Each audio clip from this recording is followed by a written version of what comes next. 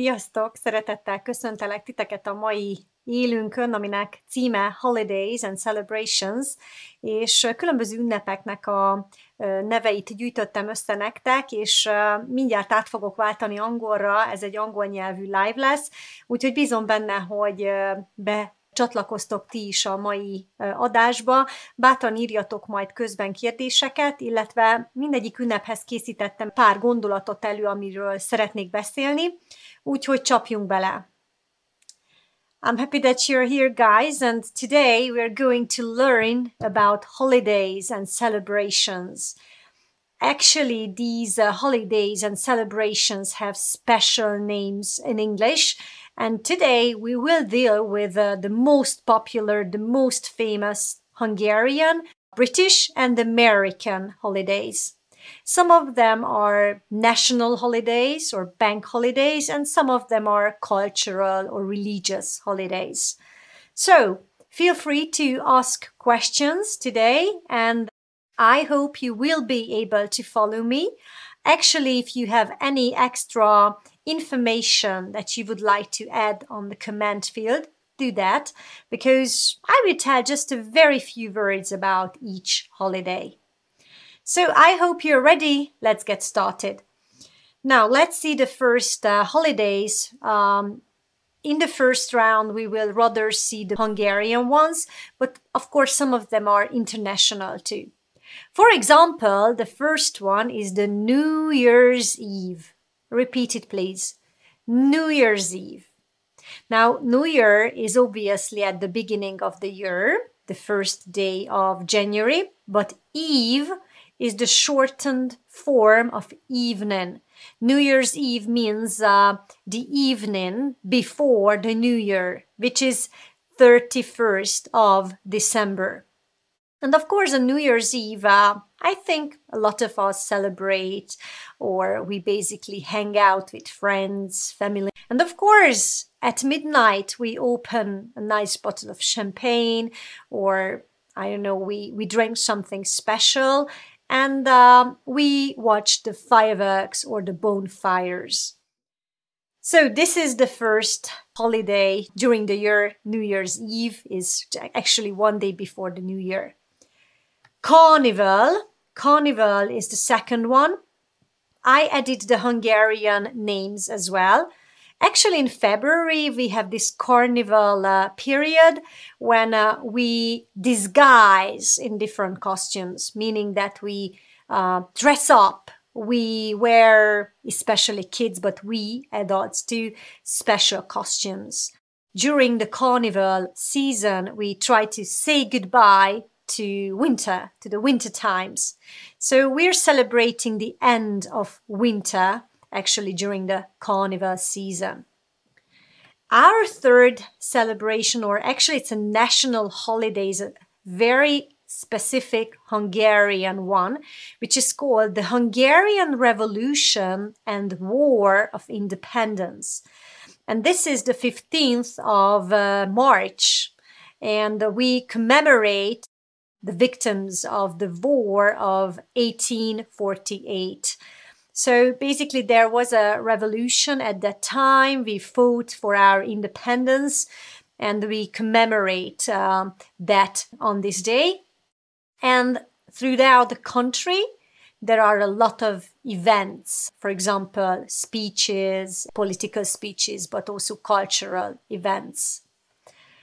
Okay, I can see you're here. You can also write some extra information about these holidays if you want so. Now, the number 4, the next one is Easter. Do you celebrate Easter, guys? Let me know. And of course, it's a religious holiday. And I wanted to highlight that it consists of 2 days, Easter Sunday and Easter Monday. When you say a preposition with these, we will say on Easter Monday, on Easter Sunday. For example, on Easter Monday in Hungary, it's a tradition that boys or some men sprinkle the girls with a bucket of water. Okay, no, I'm just kidding. That would be watering, not sprinkling. So they sprinkle girls with some perfume or some nice fragranted water. And in return, the girls give them some painted eggs, chocolate, or it depends on the family.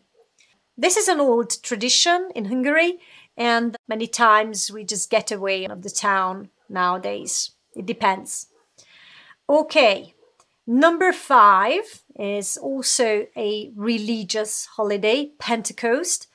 I'm not good at this religion. Basically, it is, as far as I remember, 40 days after Easter. So the date of Easter is always changing, and the date of Pentecost also changes every year. So Pentecost is a religious holiday. People go to church. There are masses, Catholic masses or services. If you're Protestant, it has some religious background as well. The next one is the Saint Stephen's Day. Saint, so the pronunciation is saint. You can repeat it. Saint Stephen's Day. Saint Stephen was the founder of Hungary. And he's one of the most famous kings in Hungary.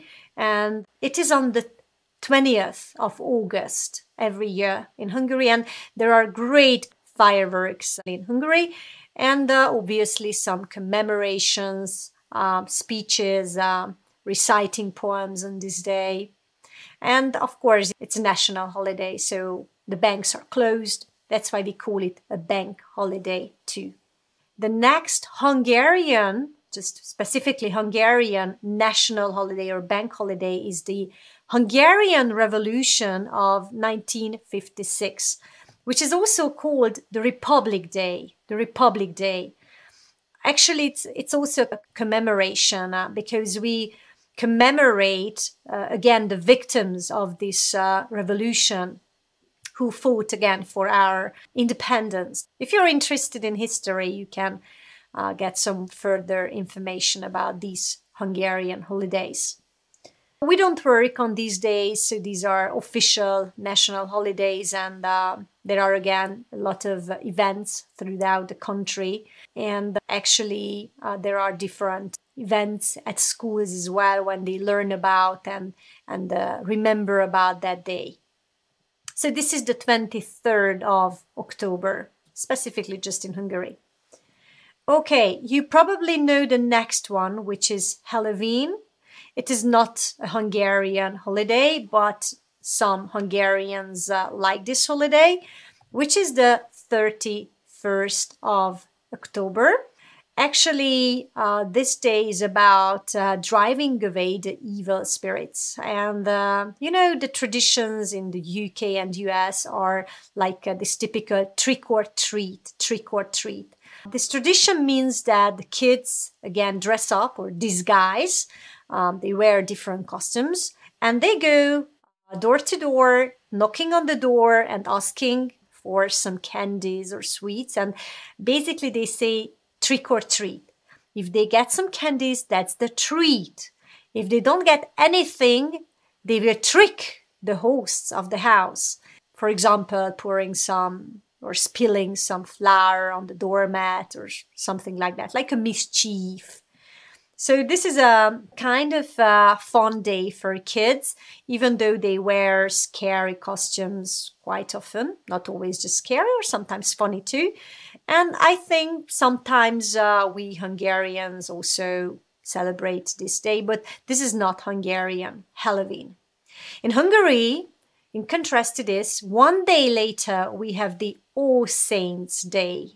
All Saints' Day, when we remember our lost relatives, lost loved ones, so basically who passed away, who died, passed away. So the 1st of November is the All Saints' Day. In Hungary, on this day, it's a tradition to go to the cemeteries and to light candles. And also to put some flower or some wreath on top of the graveyards or tombs. And I'm not saying that we remember our dead ones on this day, because I think we do that, or we can do that every single day.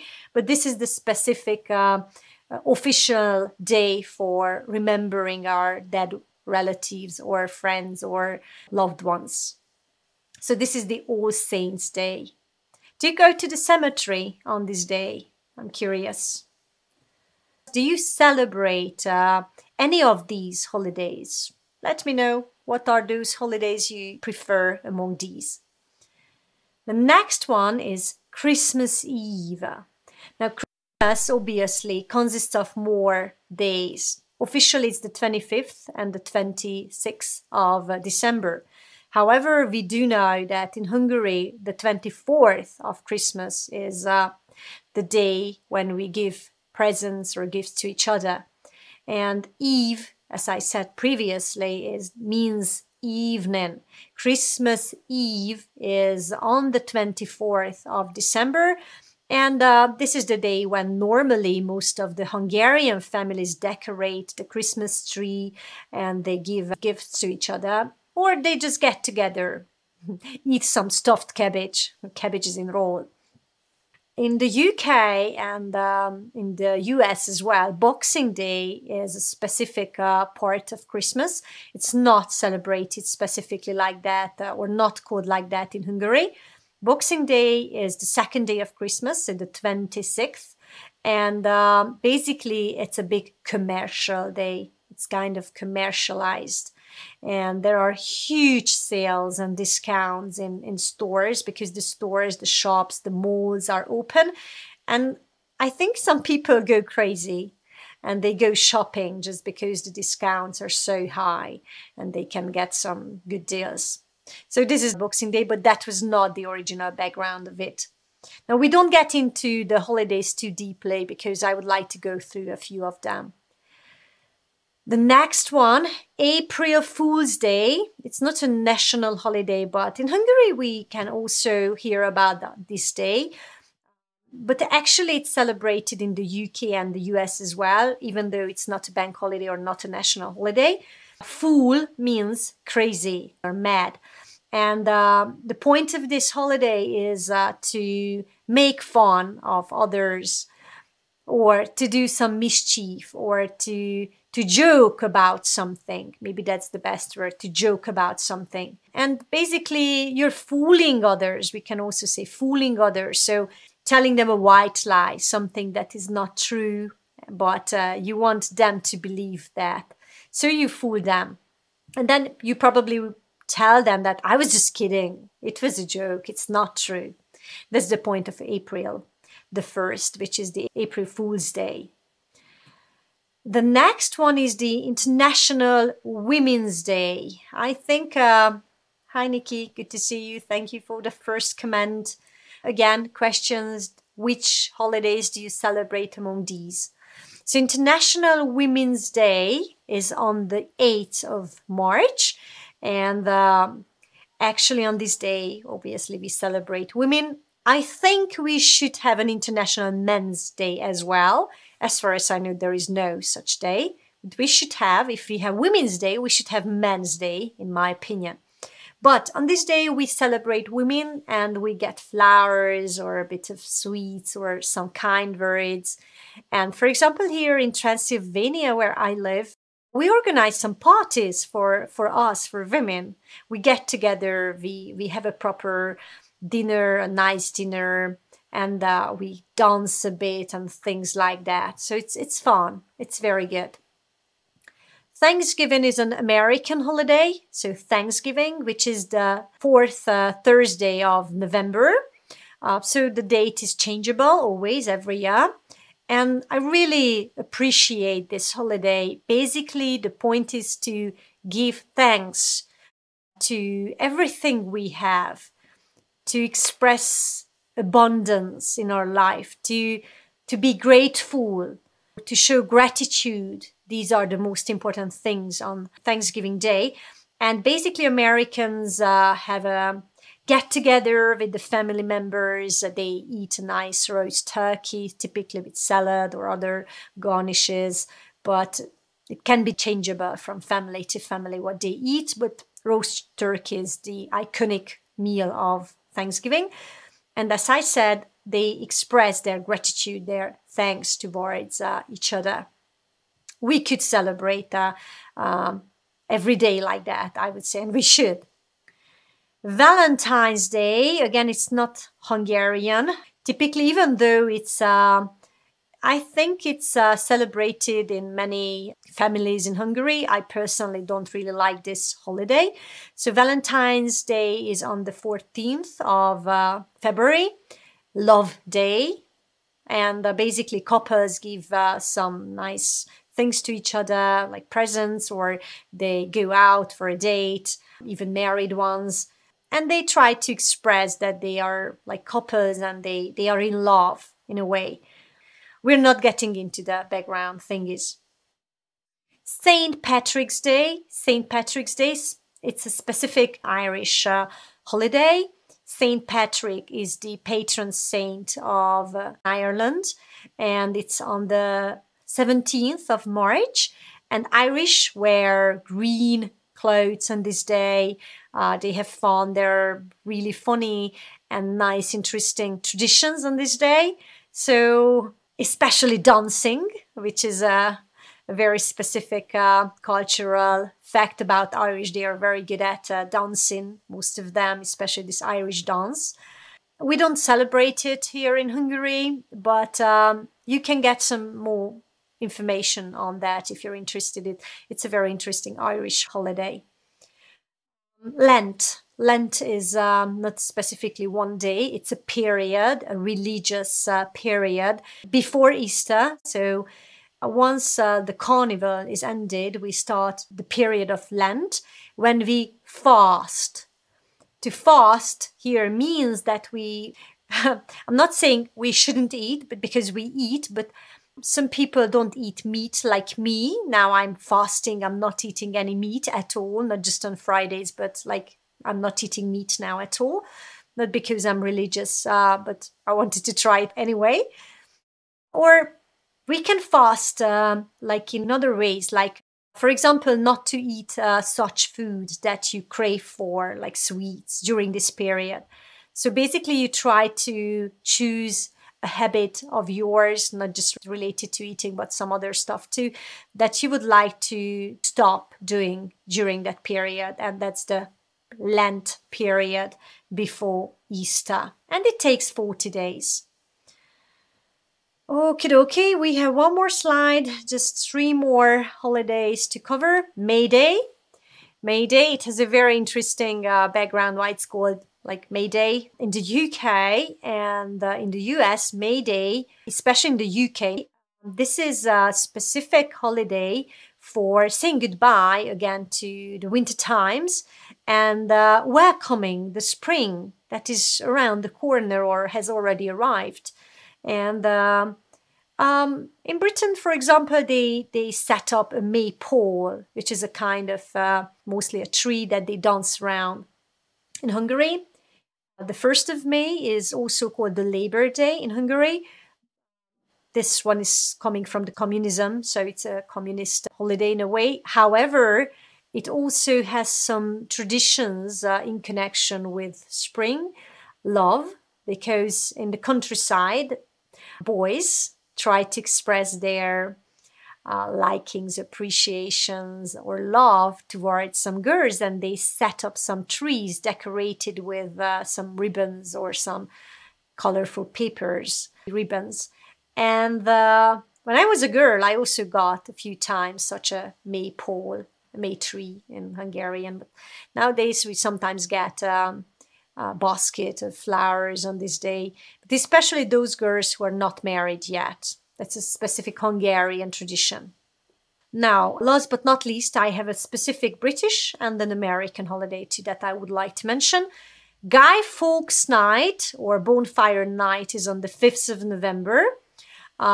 This is a British holiday. Guy Fawkes actually lived in the medieval times, and he was planning this plot, this conspiracy against the Parliament and the King, James, as far as I remember. And he put some barrels of gunpowder under the Parliament. But actually, they found out his plan and he was executed, killed, he was hanged.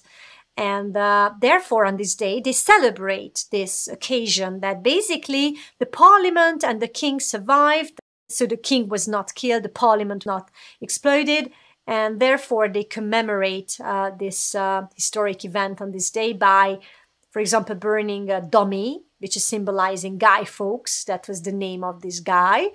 And they have bonfires. Bonfires mean fireworks. Okay, the American specific, very famous, probably the most famous national holiday, the Independence Day, which is the 4th of July. So basically, they commemorate their independence. So you can get some further information on these. Which one do you celebrate? Let me know, I'm curious. Na, hát ennyi fért a mai live-unkba bele. Bízom benne, hogy egy kicsit kizökkentettelek titeket most ezzel az angol nyelvű live-val, és nézzetek utána ezeknek az ünnepeknek kicsit alaposabban, olvassatok utána, hiszen azért a kultúra ugyanúgy része a nyelvtudásunknak, és mivel mind az amerikai, a brit területeken angolt beszélünk, ezért az ilyen English speaking country, tehát az angolul beszélő országoknak a kultúráját érdemes megismerni.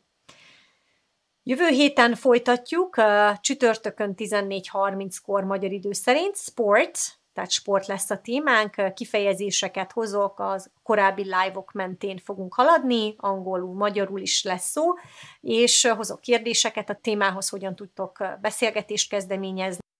Úgyhogy gyertek jövő héten is, normál időpontban, és keddenként küldjük ugye a hírleveleinket, néha előfordul, hogy szerdán, mint például ma is, ahol megkapjátok az adott hétnek a live-jának az útmutatóját, tehát a diákat is hírlevélben le tudjátok tölteni, úgyhogy ha nem lennétek feliratkozva, tegyétek meg az angolrahangolva.com főoldalán. Köszönöm, hogy itt voltatok, szép estét, sziasztok!